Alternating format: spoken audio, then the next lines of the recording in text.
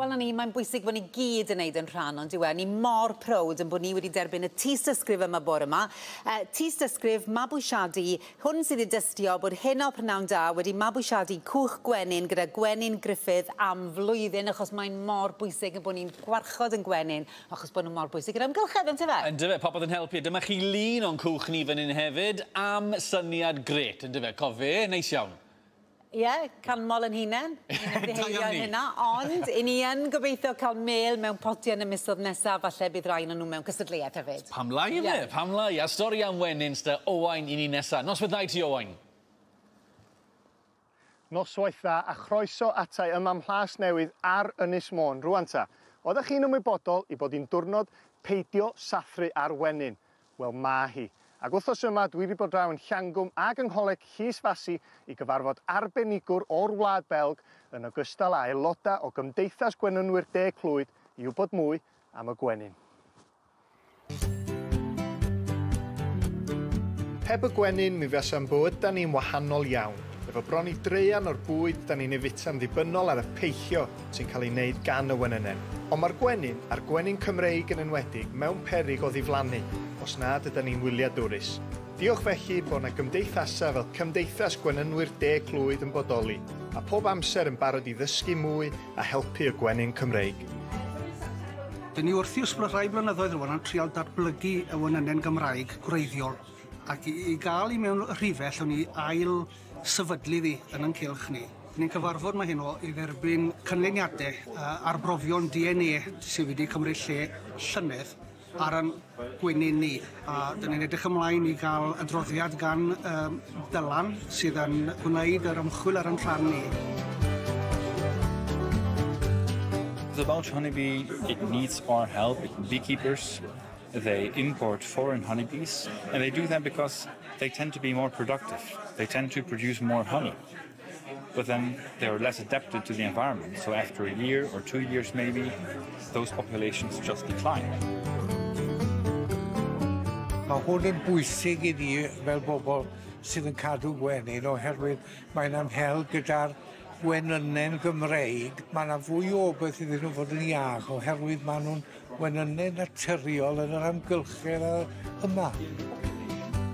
Allan o'r gymdeithas, mae yna griw bychan sy'n magu brenhines Gymraeg yn hunain, a wedyn ni'n trial datblygu'r hynny i gael y purdeb yn uwch bob blwyddyn.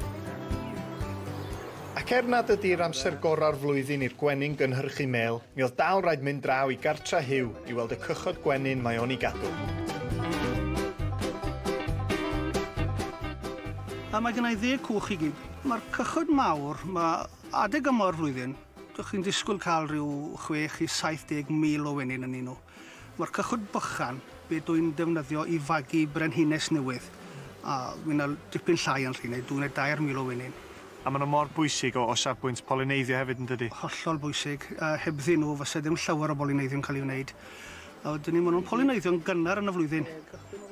Dim yr un math ar cacwn, ar y bumblebee, mae hwnna'n cysgu a dim yn deffro tan ganol Gwanwyn.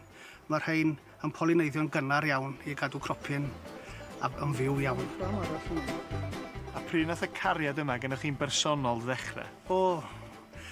Wedi dechrau rhyw 10 mlynedd yn ôl ges i nythed o wenyn yn y llofft.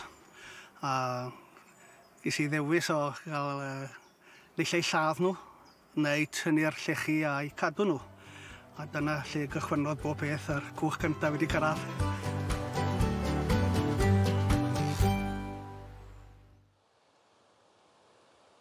Wel, dwi'n dysgu rhywbeth newydd bob diwrnod ar y rhaglen yma a dal i ddysgu. Rwan, i ddyn o'r byd pêl-droed, Gito, mae hwn yn edrych fatha cae sydd angen cael ei dorri, ond ti yma i'n nghywiro fi.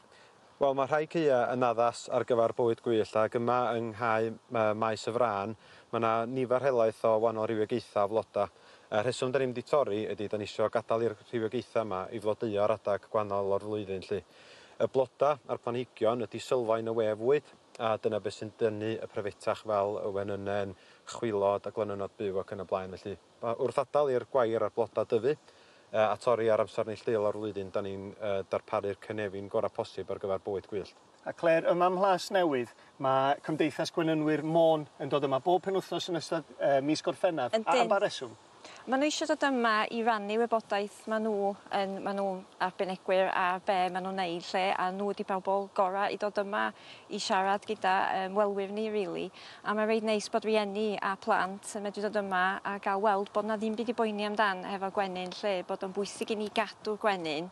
I gael ceia fel hyn lle a gadw nhw iddyn nhw lle, i dal i tyfu nhw fel hyn a gadw nhw'n wyllt. Ac eto mae'n debygol bod yna lot mwy o sylw dyddi yma. Ni'n gweld Iolo Williams ar Twitter yn ddiweddar yn sôn peidiwch â just torri'r gwair ar ochr ffyrdd mewn unrhyw gau. Mae'n rhywbeth sydd yn denu sylw. Yndi, mae'n dda iawn bod y sylw yn codi. Ac os ydych chi eisiau llai o waith, gadewch i'r gwair dyfu a gewch chi fwynhau bwyd gwyllt ar un pryd. Mae'n bwysig cadw bob pryfyd yn fyw, dwi'n gwybod, ond un dwi ddim yn ffond iawn ohono fo ydy y pry llwyd, yr horsefly. Ydy o'n iawn rhyw flicio nhw i ffwrdd? Trio cadw fo'n fyw os fedrwch chi, achos mae o'n rhan bwysig o'r we fwyd. Wel, dyna ni. Cadw popeth yn fyw, dyna di'r neges, yn enwedig heddiw a gweddill y flwyddyn, peidiwch â sefyll ar y gwenyn. Na fe, pawb yn gwrando yn ofalus, neb i sefyll ar y gwenyn yna. Reit, dyna'r cyfan am y tro. Wedi'r egl, byddai'n cael sgwrs gyda'r seren West End, Luke McCall. Welwn ni chi mewn cwbl o funudau.